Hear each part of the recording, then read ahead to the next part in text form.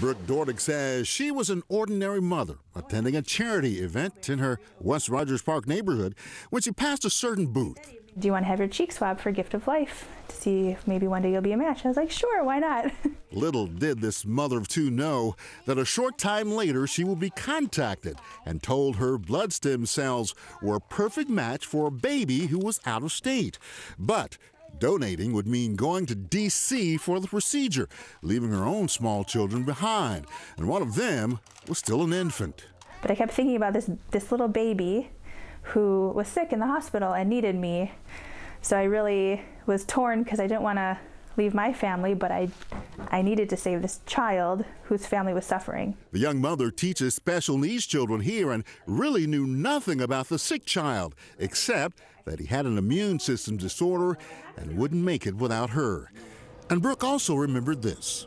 I had a friend whose son was going through something similar, and I just kept thinking about her and how she's suffering and how he was suffering, and they didn't find a cure, and he did die. That made the decision easier. She left for the procedure, and then she waited. A year later, they said that he's alive.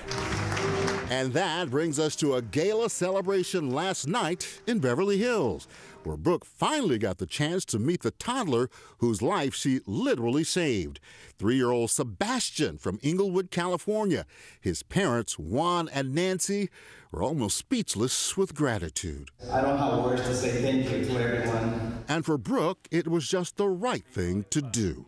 If I was in the same situation, God forbid, something like this would happen to me, I would hope that if somebody had the cure for my children, that they would do it for me.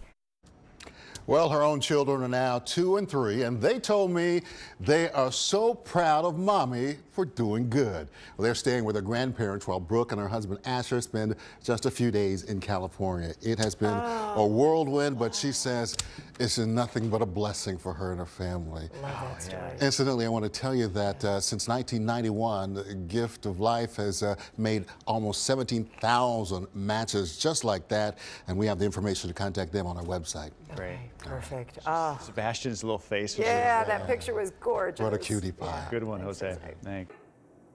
Hey, if you like that video, be sure to subscribe to our ABC7 Chicago YouTube channel.